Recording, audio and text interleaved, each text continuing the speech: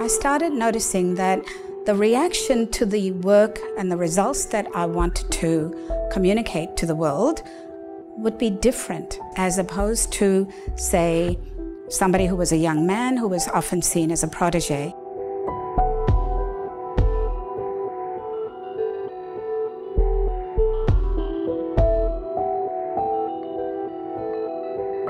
I started working with other women to try and solve some of those problems from my early academic career stage, and that's developed further and further into looking at problems that senior women face in science as well.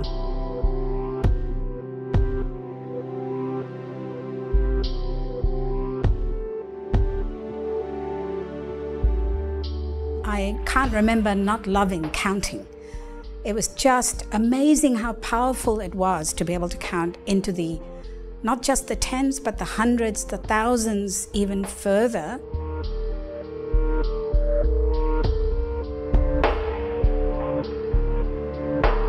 I wanted to become actually an astronaut, but as you might imagine in those days, for a young girl, it was just not possible. I fell in love with science fiction, and at that time I was realizing that there were many, many open questions about the universe that I would love to be able to explain.